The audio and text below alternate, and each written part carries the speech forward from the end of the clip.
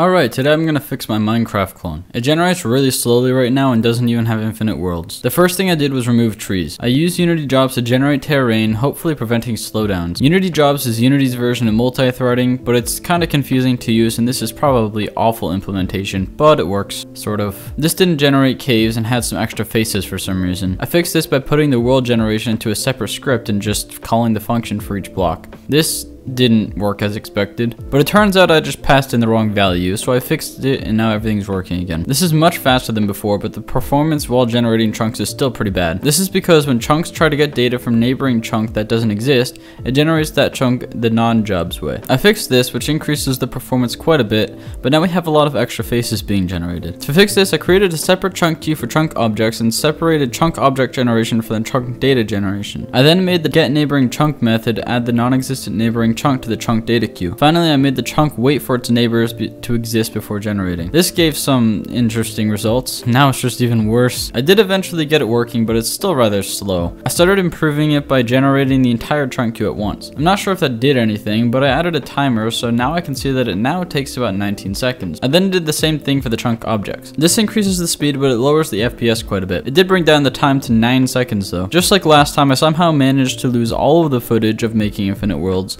but here's a demonstration. Now that we got the boring stuff out of the way, let's work on some fun stuff. With the addition of infinite worlds, we have some room to add some cool world generation. I started by changing the noise settings to scriptable objects, which had interesting results, but I fixed it and now it's time to add biomes. I use a temperature and humidity map to find biomes like in Minecraft, and now we're getting mountains. However, they don't blend very smoothly with the terrain. I used a weird method of blending by taking points at different distances away from the block and taking an average of the height values of each block. It's not the greatest thing ever, but it's not bad for now. I'm also able to add deserts, which is basically just the plains, but with sand. I know this is a little bit of a disappointing place to end at, but I can't really find the motivation to keep this project going, and I didn't even really want to make this video in the first place, but the last video got so much positive attention that I just kind of decided to anyway.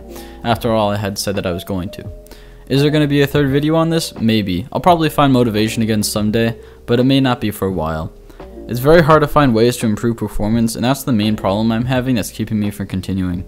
That being said, I do have other projects planned and I'm quite excited about, so look forward to that.